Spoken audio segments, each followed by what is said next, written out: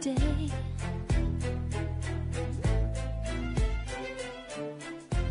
The Expansion Zone with Sonia Barrett. Everybody's talking about consciousness. Everybody wants that eternal kiss. Yeah, everyone's saying there's more than this. Everyone wants to follow their own bliss. Talking about one love, one blood, one life in everyone.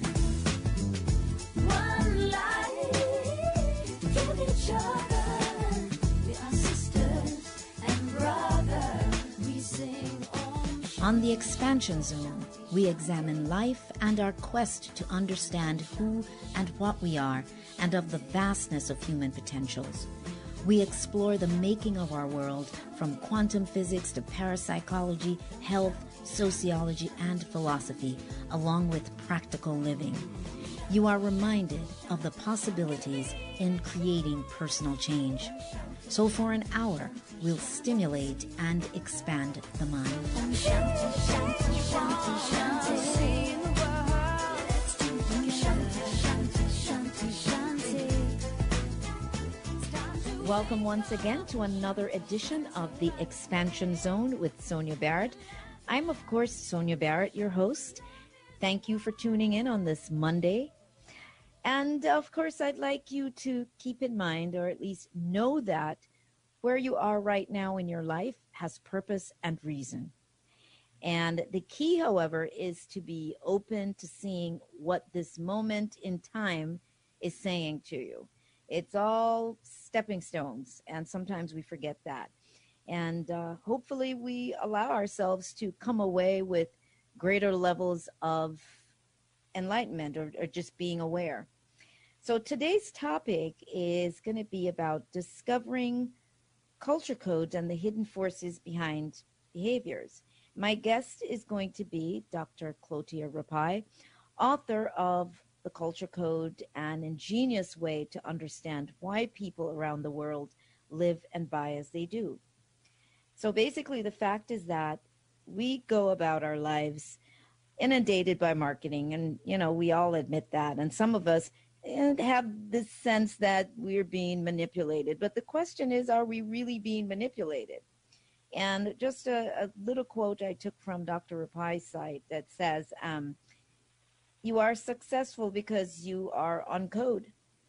The reptilian is what you should appeal to if you want to sell successfully. And of course, these are perfect. It's perfect for people who are in any sort of business. And of course, this spills over into just life in general. So brief bio here. Dr. G. Clotiere Rapaille is an internationally known expert in archetype discoveries and creativity. His unique approach to marketing combines a psychiatrist's depth of analysis with a businessman's attention to practical concerns. He has written more than 17 books on these topics. 2 of those books are Creative Communication, now used as a standard reference for the French advertising industry, and The Culture Code. Dr. Rapaille's technique for marketing research has grown out of his work in the areas of psychiatry, psychology, and cultural anthropology. His work is an extension of the work done by many of the great scholars of the 20th century, including Jung, Lang, Levi Strauss, and Ruth Benedict. Anyway, so without further ado, because I really want to get into all that Dr. Clotiere Rapaille has to say, I'd like to welcome him to the show. Welcome, Dr. Rapaille, to the Expansion Zone. Yeah, thank you so much. It's a great pleasure to be with you again. Yes, the first time I interviewed you, I think, was actually back in maybe 2008 or something like that. And what was one? Yes, the beauty is that the way I found out about you was actually my son. For being young, he was watching something on PBS, and he says, "You've got to watch this, Mom. You've got to watch this." And then, we did ultimately get the book, The Culture Code, and it was so fascinating to understand all of this information. And of course, Dr. Rapaille is also in my documentary, The Business of Disease. So where do we begin? I think that we should probably begin by you maybe explaining a bit about this idea of imprints, because people mention this, they talk about it. We don't really, necessarily always have a clear understanding of what we're talking about. Maybe imprints, and then we go further into as a culture or society and how this spills over. Yes, you see, the notion of the imprint or imprinting is absolutely crucial to understand how we function in everything we do. It could be love, it could be buying, it could be sex, it could be power, it could be fighting to protect the environment. I mean, we are puppets, but we don't know who is the puppeteer, who is pulling the strings.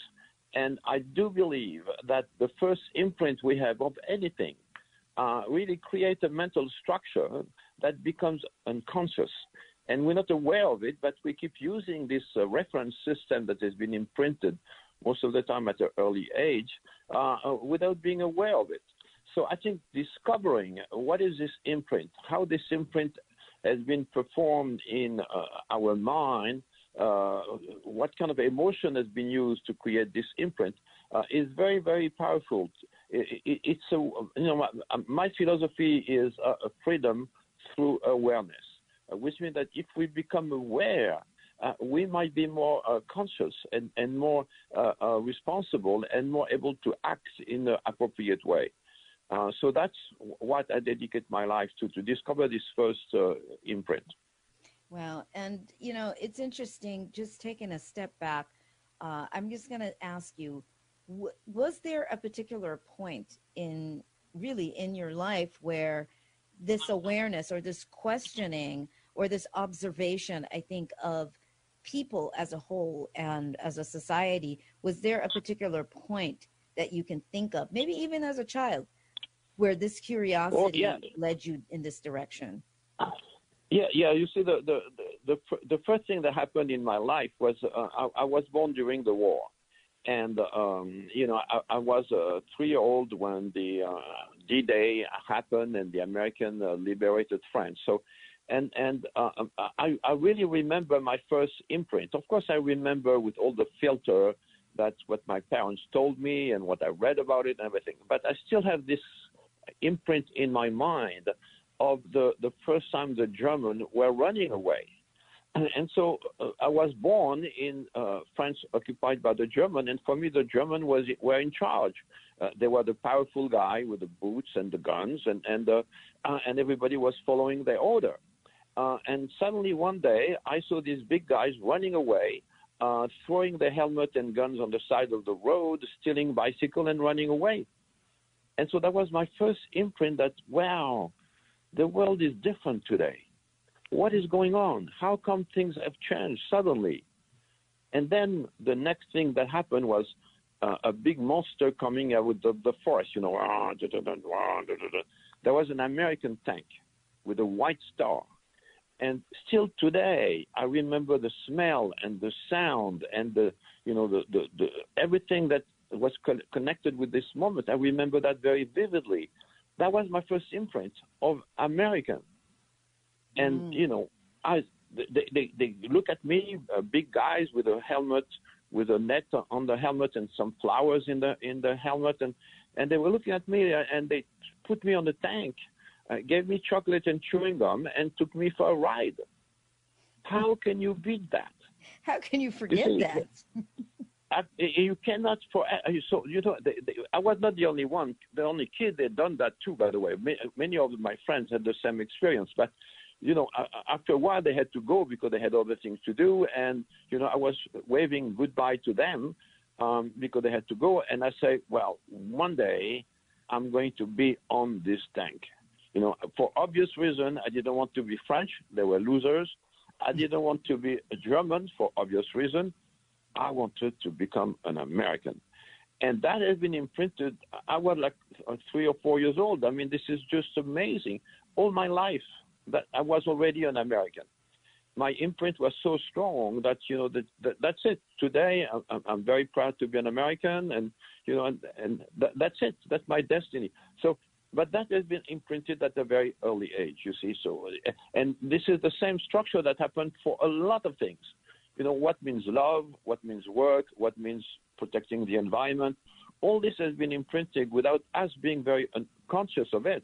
But this is a mental structure that exists, that is activated all the time. We think about that. And that's what I think is fascinating to discover that, because, you know, that it's amazing. You know, I've done a lot of work in China recently, and to discover the first imprint of what it means to be Chinese helped to explain everything that they're doing today. You know, the relationship between China and Hong Kong can only be understood if you understand the first imprint of what it means for in mainland China to be Chinese. The same with the French. You know, the French are always on strike. Okay, well, why?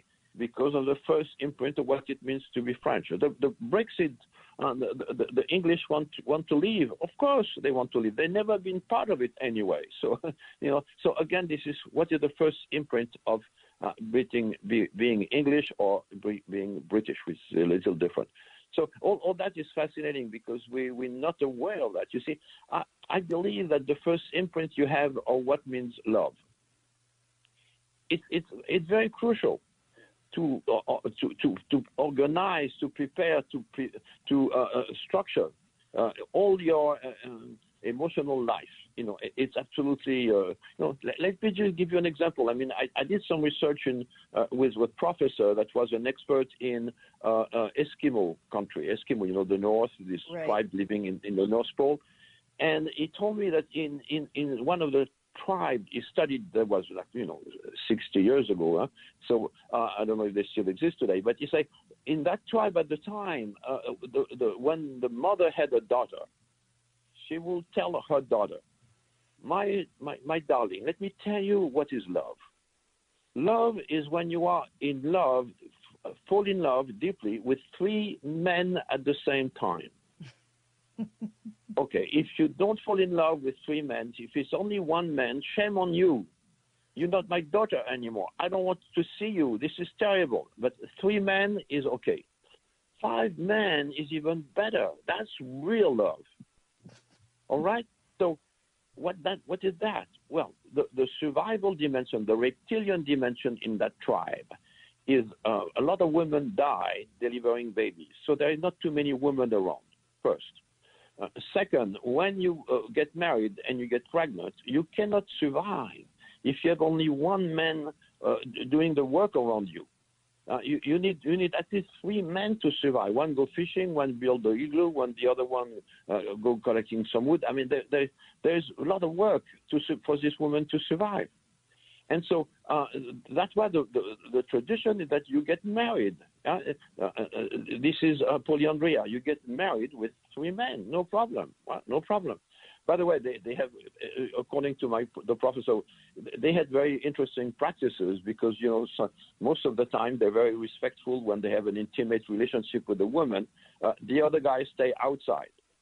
Now, outside in the North Pole, wow, it's freezing. Talk about respect. And so, so the nice guy, the guy that goes quickly, so they had to go fast because the other guys are freezing outside. Actually, I don't know if it was a joke, but I like this story anyway. So you see, so the notion that today we say, no, you should be in love with only 1 person. Okay, fine. It depends in which tribe you were born into and how was your first imprint. You see, and so this is what is fascinating, because you know, for example, in France for many centuries, marriage was nothing to do with love. Marriage was an agreement between 2 families, sometimes 2 noble families. You know, children was married when they were 5 or 6 years old, because that was a way to get an alliance between the French and the Spaniard, or the French and the Austrian, and so on. So love was something else. You had mistresses or lovers. You know, the king had like 15 different lovers. I mean, there was nothing wrong with that. And you know, having an affair will never end up a marriage, because the purpose of the marriage was something else. It was not love. Business. It was not. It was more like absolutely. It was more an agreement between two families, and sometimes to try to avoid wars between one country to another for the nobility and so on. So this is relatively new in the history of mankind, that we want to have something that we call love in a unique relationship between a man and a woman. This is very, very new. But today nobody will argue with that this is supposed to be, or at least for some people, the reference system here. So this is what is so fascinating to see that, you know, education, for example, how do we relate to our children, right? In many, for centuries, children were not really taken care of. They will just go with the father or the mother, do the work, learn by copying them, and then that's it, you know. But sooner, not soon, but recently, I would say in the past century or 2 centuries, we start looking at children as a special being. We have to take care of them. You know, looking today, the fact that children saying, "Mom, I'm bored," so, I mean, this would be completely nonsense for thousands of years. You know, but no, today parents feel like they have responsibility to entertain their children all the time. I mean, interesting. Again, this is something we don't question today. But you see, the parents are becoming like servants or butlers, or and they feel guilty if they don't do that the right way. But it's interesting. It's interesting though, in terms of what happens to create that kind of, I'm not sure if I can call it devolution or evolution or whatever, but to to bring about that kind of behavior, because something is happening. There's a journey that is leading up to what a society becomes in that particular moment. So that I find interesting. This is a fascinating question, because, you know, we can question progress. Is there any progress in the way we evolve? You know, we can question the interaction between the economy, safety, security, and so on. This is fascinating. But the reality is that, you know, if you look at the French culture, and of course, because I was born in France, I've done a lot of research on the French culture code, if you want. The French are very unhappy. They're very unhappy. They are the one that use, because I always check with numbers when I want to check something. So they are more Prozac sold in France than anywhere else in the world. They use all the kind of drugs to try to compensate their depression. There are more depression there. You know, we question how many policemen killed themselves in New York City recently, and I look at the number. It was like last year, like 3 or 4 policemen commit suicide. 85 policemen in France commit suicide, with a population that is only 70 million or something like that, versus 333 million in America. So they're depressed. Depression, you know, why is that? Why is that? Because at a certain time in the 18th century, the imprint of la douceur de vivre, the beautiful life, the sweetness of life, was such an extravagant, you know, sophisticated way of behaving, that today they have the nostalgia of that douceur de vivre. Today they know what is perfection, and they cannot attain it. So they always argue and criticize and hate themselves and hate each other and hate the whole world, because they know how that should be, and this is not the way it should be. And so that's what makes these people, the French people, we know, I love the French culture, of course, but the French people today, they are in the streets every day. They are on strike. They're complaining about everything. But if you look at France, it's a beautiful place. The food is excellent. The women are beautiful. I mean, this is nice climate. I mean, they should be happy. No, they cannot be happy because the imprint they have is that they are supposed to be the most sophisticated people in the world that created even the word etiquette and you know, and they cannot do it anymore. And so, you know, when there is no expectation, there is no frustration. But when you have a very high expectation, it's very difficult to satisfy your expectation. And so then there is, the result is you're not satisfied and there is depression. That's why the French always complain about everything. Interesting. And a lot of this just seems like it just comes down to survival. All of our behaviors come down to that. And, you know, there's so many questions that I would love to ask you. And so let's hope we can have enough time for that. But looking at these imprints, now we live in a time where there's such a, you know, racial uprising. This has always been, but particularly in the Western world or in the United States, there is now this this huge racial, what should I call it? Focus, divide. There's just so much going on in that area. What can you say in terms of this racial imprint that perhaps exists maybe uniquely here? I mean, it's not just here, but is there any light that you can shed on where we're coming from, why this just continues? It doesn't go away. Well, you see, first of all, this is the cultural definition. Cultural definition, because, you know, a race, a pure race doesn't exist. Biologically, we're all mixed of, you know, many different races. So a pure race doesn't exist. You see, I've seen some people in America, some women on television. You know, I didn't see anything special. They were just fine. They're, you know, blonde, blue eyes, and you know, white skin and so on. And then afterward, this woman say, "But as you know, I'm black." Say, what? Yeah, as you know, I'm black. Okay, so well, why not? If you want to be black, I'm fine. But, you know, for me, that was not my first impression. So, you know, at a certain time, it's a choice that you make sometime to decide that you belong to this race or this group of people or not. I mean, some people, you know, there is no question that they come in. But if you look at India, I've done a lot of work in India. In the south part of India, people are very, very dark skinned, all right? So, but of course, they're not African American, they are Indians, right? So how do you, if these people arrive in America, how do you treat them? Are they black?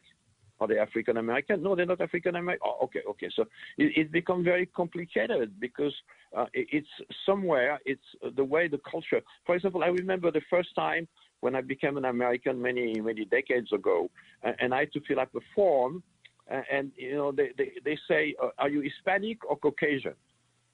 What? Yeah, there's a difference between being Hispanic or being Caucasian, all right? So this is the mental category that comes from the American culture. Now, for me, the king of Spain today is from French origin, is a Bourbon. He comes from the same lineage as Louis XIV and Louis XV. So he is Hispanic, but he's not another race that the French or, you know, the Spaniard occupied Italy for a long time. And so there's this mix of, so for me, this notion that there is a difference between Caucasian and Hispanic, well, that's already kind of an interesting mental shock for me at the beginning. And say, okay, well, these people are different. But for me, in my mind, they were not separated, you see, because of my first imprint that I had in France. So the notion of race is somewhere something that is used for political benefit, if you want.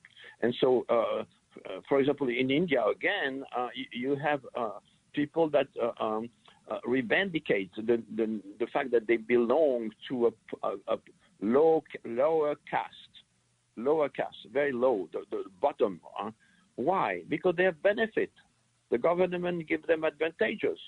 So people want to be part of this lower caste. They want this identity, you know. So again, it's more complicated. But in our mind, what we have is that we have this imprint.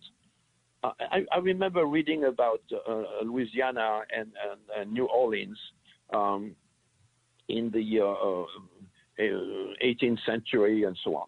And so with a lot of French influence, as you know there. And I remember reading a book about chignon. Chignon is a way you put your hair, a woman puts her hair in a little, together on top of your head, you put your hair together, okay? And so a chignon, there were a bit controversy about chignon at the time. Why? Because it was fashionable at the time when you were a rich man to have a mistress. And the mistress was presented to you by the mother of the mistress. And the mother will tell you, if you want to take my daughter as a mistress, you have to give her a carriage with at least 6 horses.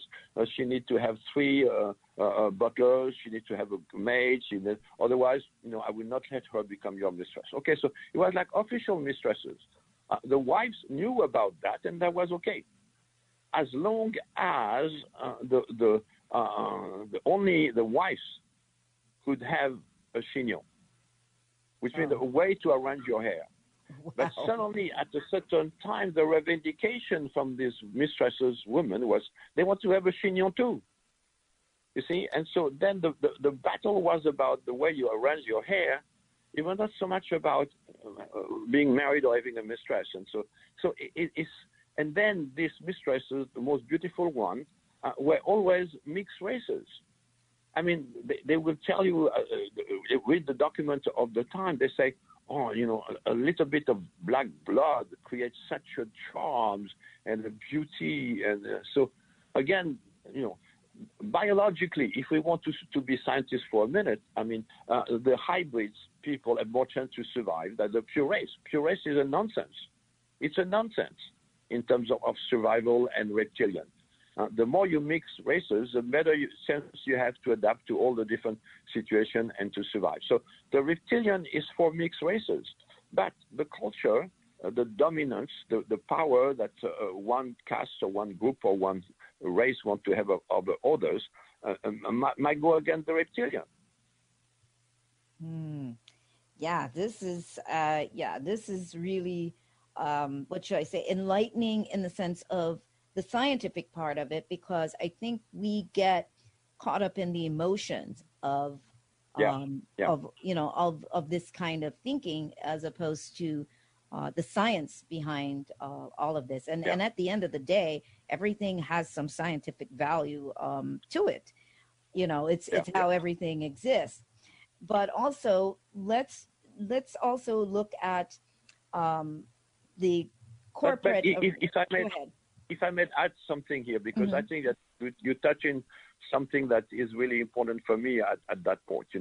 I really believe, and I practiced psychotherapy, psychoanalysis. I had to cure children for a long time, and then their family and everything. I really believe that everyone is unique, and you are unique as a person, who you are. And you're not defined only by your race or your gender or your age or your look. You're a lot more than that.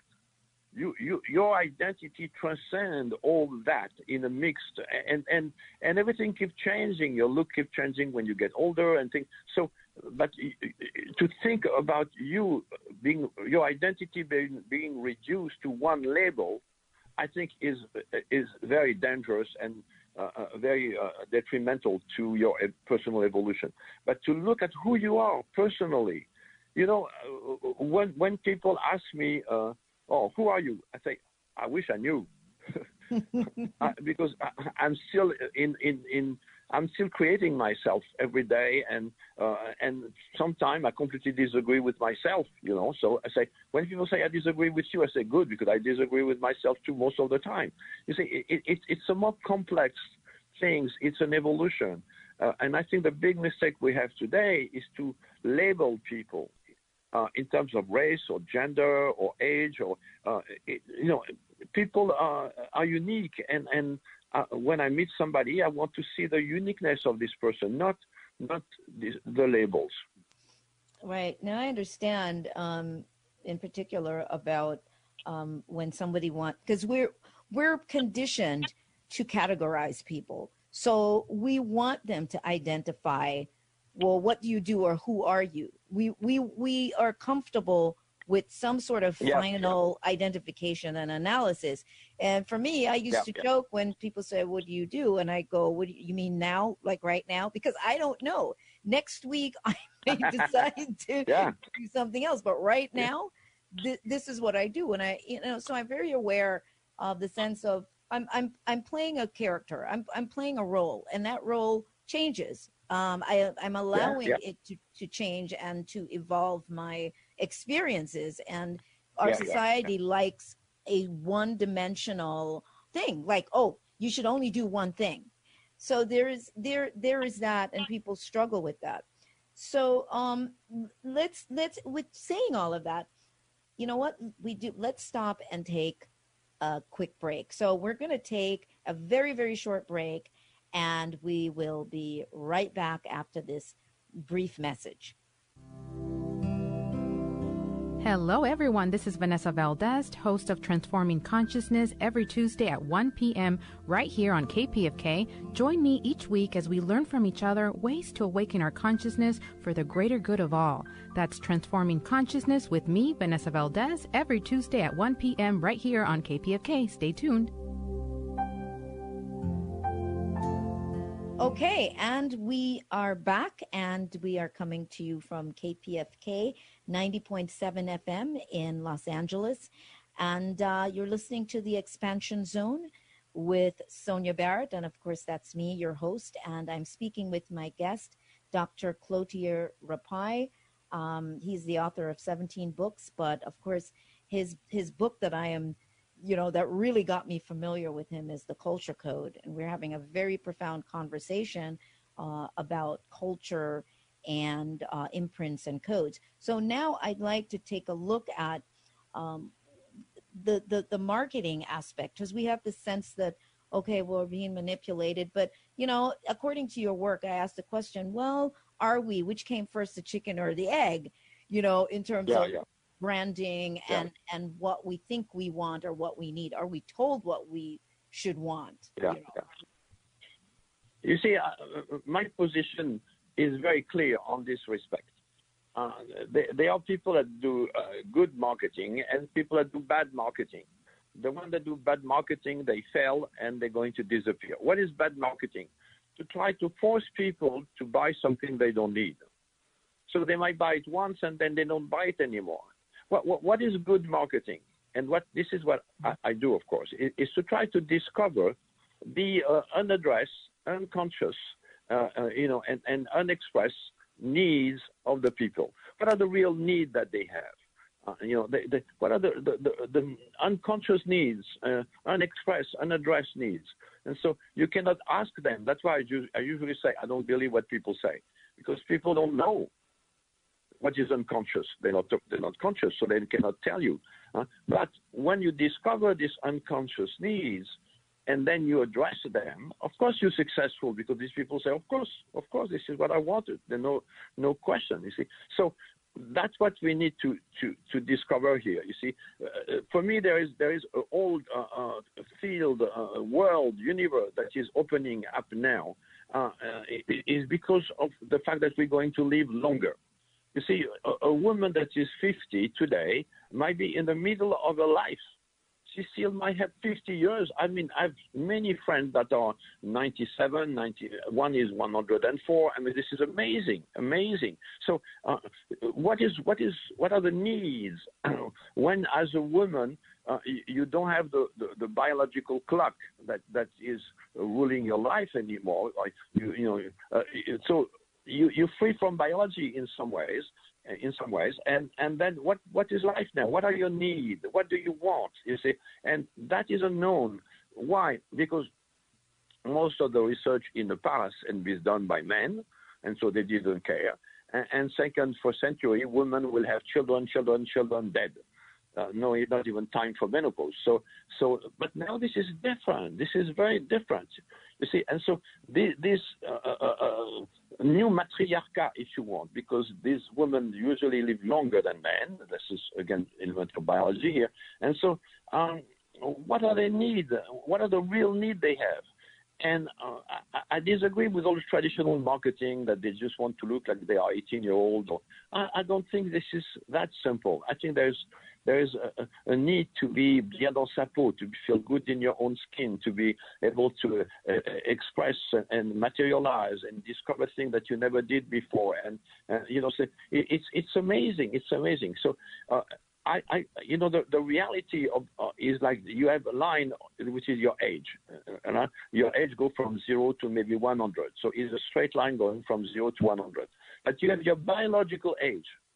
And now we say, 70 is a new 50, which is as a biological reality. How a body now, when you are 70, is a body of a 50-year-old person.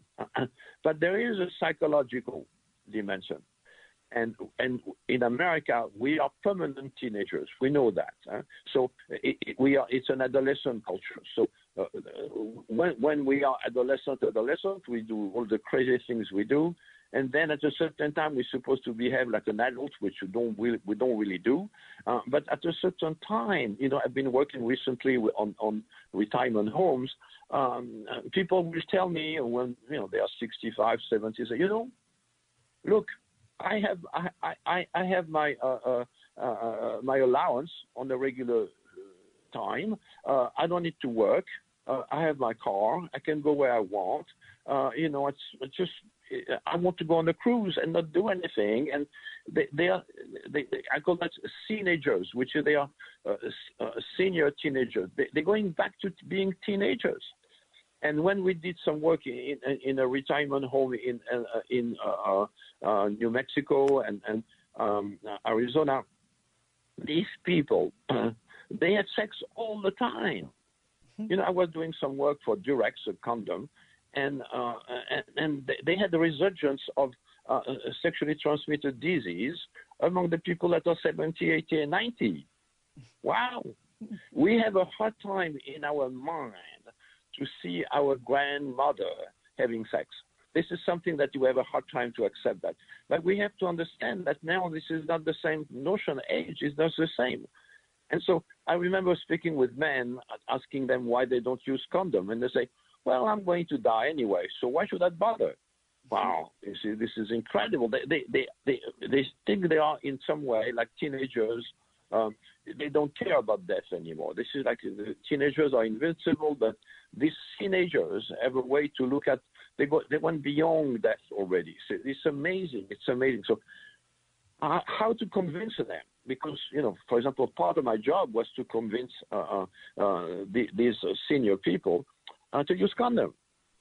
And if you don't understand the imprint about what they have about this age, this new age, what they want is to be on a cruise all the time. They want to be on a cruise all the time. They want to have a free booze, or free drinks, a lot of food, parties every night. They want to be responsible. They don't want to have any children. I don't know if you remember Everybody Loves Raymond. Right. That was a series on television. And the mother, at a certain time, say to Raymond, I want to go on a cruise. Okay, mother, I will buy you a cruise, but I don't want your father to come. Okay. So they just go together on the cruise. So the son and the mother, and then he is in the cabin waiting for the mother at 2:00 in the morning, and she arrives, and he say, "Oh, mother is late. Are you going to go to bed?" No, I'm going back to party with my friends. What? It's 2:00 in the morning. Yeah. And then he discovered that she told a friend that she was a widow. And she drinks all the time, and she party, and she dance, and this is what they want. This is what they want, and it's amazing. So that's one way we tell, come to this retirement home because there is good doctors, and they don't care. Tell them you have free drinks. Oh, you have cocktail hour. Oh, that's a lot better. All the food you want. Oh. So it's quite fascinating to see that we have a rational, logical way to look at this category of the population, which is going to increase around the world. This is big market, if you want. And marketers today still thinking about they have to sell to millennials. Right. Millennials You're don't want to absolutely right. Mm-hmm. They don't want to buy anything. They don't even want to buy a car. They want to buy a house. And so, but this is the population. These people over 55, 65, they in good health. They have a lot of money, and they want to enjoy life. This is the big market that everybody should be looking at. Look what is happening in Japan. Japan is incredible. They have a place, Okinawa, where the people live over 110. I mean, Right. this is amazing.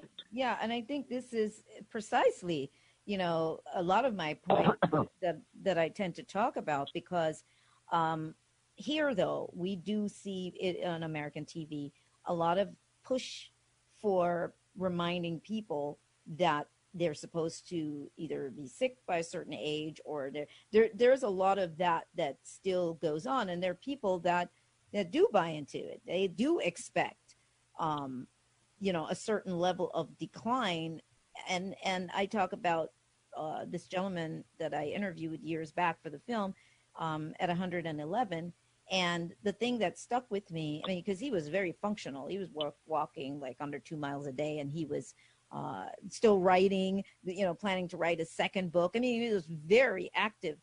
And he said to me, he says, the only thing that you should focus on is living. He says, don't even worry about dying, just focus on living. And that is, and he died, he was 114. But he just slept away. His daughter said he got up and did the same things, and so he didn't die of anything other than one day he just didn't wake up. But before we do run out of time, I still want to get the audience to get a better understanding of how these codes are retrieved to understand. And there was one in your book where you talked about toilet paper as this first imprint, and just to get people to have this better understanding as to how these first imprint codes are being made available to companies, that hire you and they. You see, you mentioned toilet paper, and that was for Charmin the toilet paper. So I remember that was one of my first job at P&G. And by the way, we've done 25 codes for them. So obviously they like the first one that they did for them, because otherwise they will not ever ask for more. So, but when they told me, okay, toilet paper is a big business because people use usually toilet paper several times a day. But we did some research, traditional focus group. And we know that American people, they just want that to be soft and on sales. That's it. That's how they buy toilet paper. And I say, okay, let me try to go back to the first imprint. What do you mean first imprint? Yeah, your first imprint of toilet paper. What's that? What do you mean toilet paper? So I had a hard time to convince them at the beginning. But, it's clear that you go to a focus group with 12 strangers, and they ask you, tell me about how you use toilet paper. Wow. It's not great subject of conversation, so you're not going to get much out of these people around the table, telling you. But what I do is I take people back to when they were children. So it's a 3-hour process where we take them from the cortex, where we liberate all the cliche and stereotype. Then the second hour we go into emotions. And the third hour, they lie down on the floor. I know it's crazy, but they lie down on the floor, and we take them in a relaxation process. We take a train going back in time, and they go back to when they were children. I can tell you, I've done a lot of work for Boeing, a group of engineers, of course. And when I told them, if you want to understand what people feel about an airplane, we have to take them back to their first imprint, and they have to lie down on the floor. Lie down on the floor? Mm-hmm. Wow. So that was not easy to convince Boeing to do that, but we have done 15 codes for them since then. So obviously they love the results. So we take people back to the first time you're going to use toilet paper. So first of all, one of my boy was born in America, so I went through that process with him. So usually mothers, sometimes the father, try to toilet train the baby or the young human being. And so there are books about toilet training, By the way, some are blue, some are pink, because they're saying that there's different toilet training from boys and girls, which is not really true, but anyway. And at a certain time, you think the child is toilet trained. It's very important, because if you're not toilet trained, you cannot go to summer camp. So you better be toilet trained. But when you think the child is toilet trained, the parents are still need to go and check, and sometimes to finish the job, because they might be toilet trained, but they're not really trained. So, but one day they are toilet paper trained, and there is no book to explain what means toilet paper trained. And the symbol of being toilet paper trained is when they can close the door and lock the door and say, "Mommy, stay out." And at that moment, the emotion is mommy say, "Oh, bravo, fantastic, I'm so happy." So think about the logic of emotion here. The logic of emotion. It's emotional, but there is a logic behind it. You reject your mother or your father.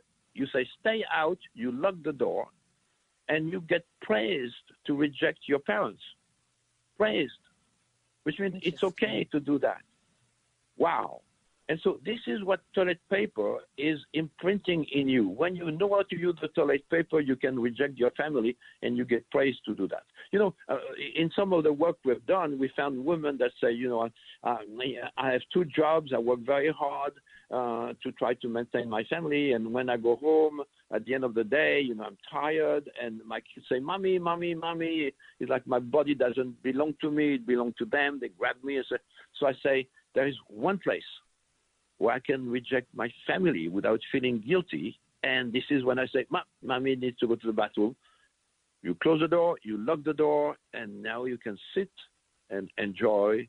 And that's why you need to have television there. You need a coffee machine. You need to have internet. You need to have a magazine. You need to have... It's amazing what people want to have around the toilet seat at that moment, because this is a moment where they have the privacy. They can be on their own. It's the first imprint of independence from the family. This is so powerful. And so such an emotion associated with toilet paper, it's absolutely amazing. So we designed many campaigns about that. I don't know if you remember the kid taking the toilet paper roll and running around the whole house, followed by the roll of paper. So, this is what is so interesting. And then when we cover the emotion associated with the first imprint, you have an incredible amount of material that you can use that really resonates with people. That is so interesting. And I know the hotel, was it the Hyatt? The Hyatt? Yeah, the Ritz-Carlton. The Ritz-Carlton. Yeah, the Ritz-Carlton. I was working with Hurt Schutze, the president, a very, very good man. I like him very much. And, Hurt Schutze, I told him, this is around the toilet seat that you should invest, nothing else. And he say, "What is that?" Because this is where people need to have the coffee machine, the television, the internet, everything, because that's when they really feel like they... But one thing we did with them, which was very interesting, is when we discovered the first imprint of coffee. And we discovered the first imprint, that was for Folger coffee. And the first imprint was aroma. You imprint coffee for the first time when you're a 2-year-old. That's what we discovered, taking people back in time, lying down on the floor. And they don't have to speak. They write down what they did remember, so it's anonymous. They don't have to put the name. So we get a lot of information that you will never get in a traditional way. And what we discover is that the first imprint of coffee is when you are 2-year-old. Now, when you are 2-year-old, you don't drink coffee. So what do you imprint? The smell, the aroma. And what does it triggers as an imprint in your mind? Mother is in the kitchen.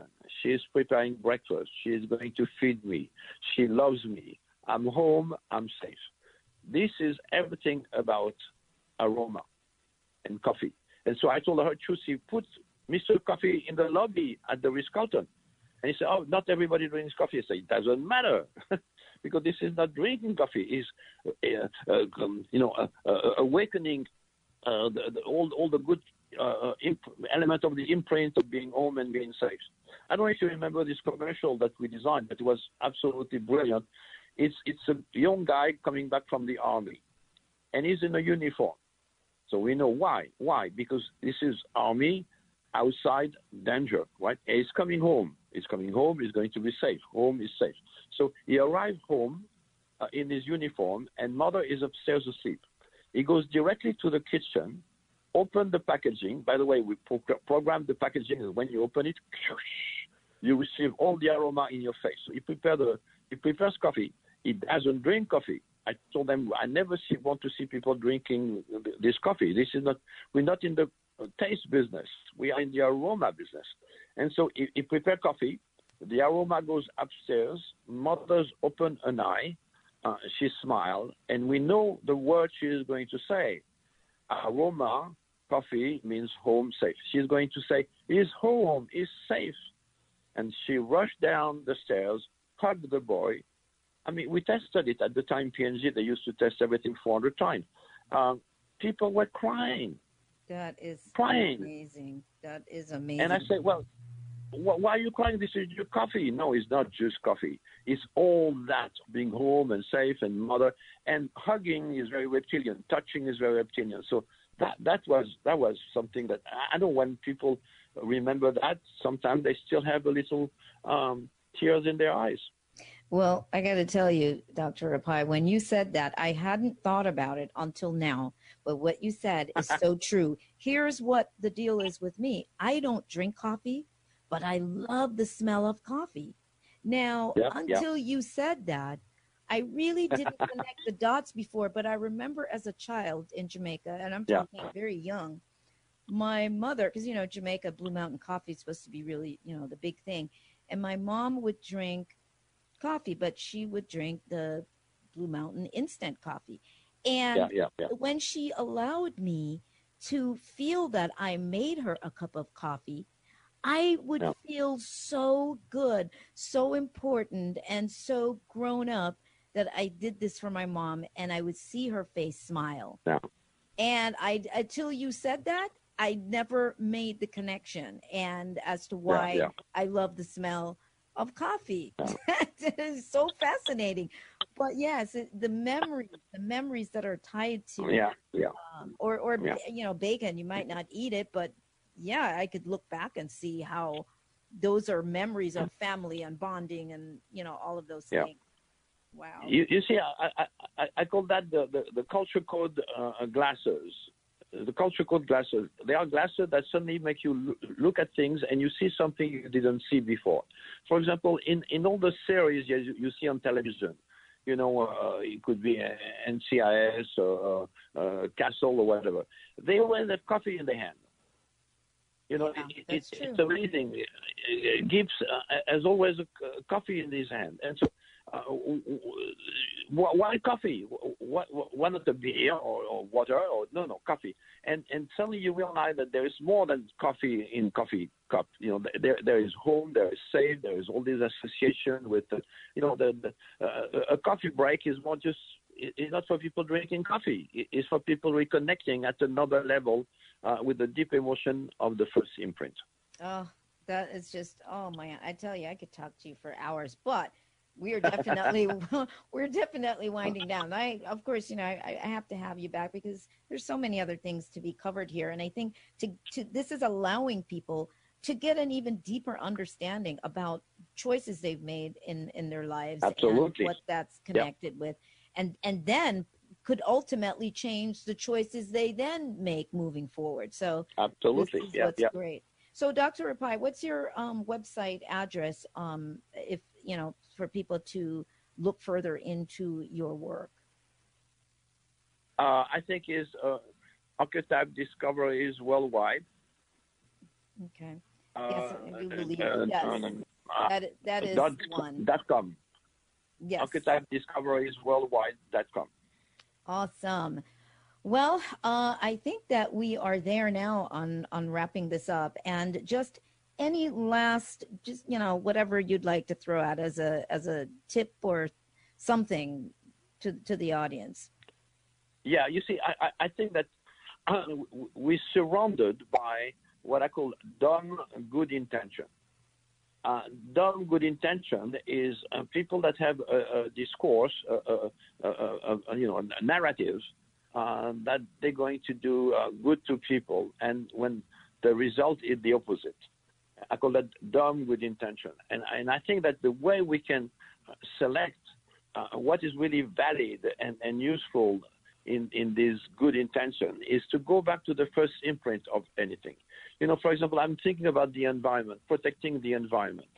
But if we don't understand the reptilian time is now, not in 10 years, 20 years. So when you say people to do something and they don't see the consequences now, it's very difficult to change their behavior. Very difficult.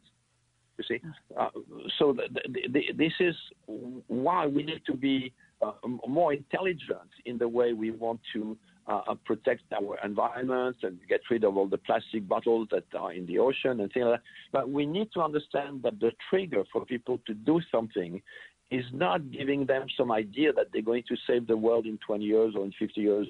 All these numbers about what is going to be in 2050, it's irrelevant. Why? Because it's not reptilian. It's all about now. So, but if there is something they can do now and they can see the result now, we have to orient all our action into something that touches the reptilian and make these people being rewarded right now to what you do. You cannot train a horse by telling the horse you're going to be rewarded in 10 years. Yes, doesn't work. Well, I definitely... I definitely thank you so much, Dr. Rapaille, for taking the time to be here with me, and I look forward to chatting with you again very, very soon. Well, it's a great pleasure. Thank you so much for having me. It was a great pleasure. Thank you. And thanks to our listening audience, and thanks to our engineer, D'Angelo Jones. And of course, as always, you can listen to the archive by going to theexpansionzone.com. And to find out more about my work, visit therealsoniabarrett.com. And it actually also gets posted on YouTube. So please do subscribe to my YouTube channel as well. And as always, I like to remind you to live life to its fullest